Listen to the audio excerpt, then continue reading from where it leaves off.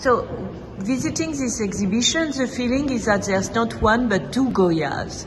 One with official, knowing the noble, etc., and another one who like beauty, freedom, and who is fascinated, obviously, by ladies, and who like justice, and who is close to poor people. So, and it's difficult it's difficult to imagine it's only one person. I mean, that's an important issue. It's one person with many aspects, and I think that this richness of aspects in his work, the good and the bad, the beautiful and the ugly, the violent and the soft, that's probably this mixture which makes him so modern and also so appealing for us today, because it's he shares a lot of experience with which he did 200 years ago with us today. Yeah, but the thing is that how can he make portraiture of people who seems boring in a way and speak about rape, violence, victim of the wars? Yes, of course. I mean, he was for sure also a very smart man, and he wanted to be a famous man and a rich man. So he wanted to be rich? Yeah, he was rich, and he was proud to be rich, and he mentioned it in his letters to his friend. He bought he would buy a Ferrari or Lamborghini. He bought, you see, how do you say, a char.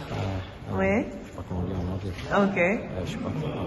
Vous allez couper ça. Also, he bought a vehicle, and he tells his friend, I bought a wonderful vehicle with 2 horses and so on. So he was also a person who really enjoyed all these aspects of life. And he could not be a successful artist at that time without finding an agreement with the nobility, with the royal house, and he could satisfy a variety of circles, of clients. I mean, he was very close to the intellectual elite of the period. But for example, when he represents the poor suffering, does he feel close to these people? We don't know. I've never met Goya, so I'm disappointed. I would like, but I never succeeded to meet Goya, so I can't tell you what his thoughts or feelings were when he did these paintings. But I think these paintings are, of course, also examples for the outcasts, for people who have lost the relationship to society, and that's also an issue, of course, which has to do with his own life.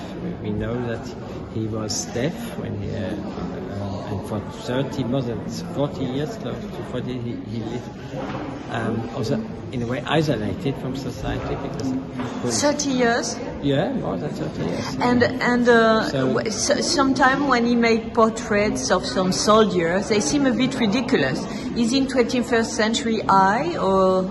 No. I mean, one of the issues also is that he succeeded really to create some kind of subversions of the codes of the time. I mean, this portrait you mentioned, one foot of a soldier, that's clearly not in the tradition of a portrait of a soldier. It's really an anti-portrait he's painting. But I suppose that the commissioner didn't realize what kind of portrait he got. But it's a very, very refined, psychological portrait of a person who, by accident, was a soldier, but he did never want to be a soldier. We know that, and as soon as he could quit his job, he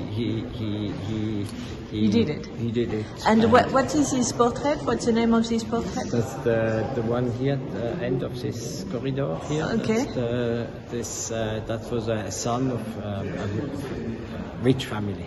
And just very short, the parents did this arrangement that he got a job at a soldier, but it was not for him. And Goya immediately, of course, checked this contradiction between his official position and the person who probably didn't like this kind of job.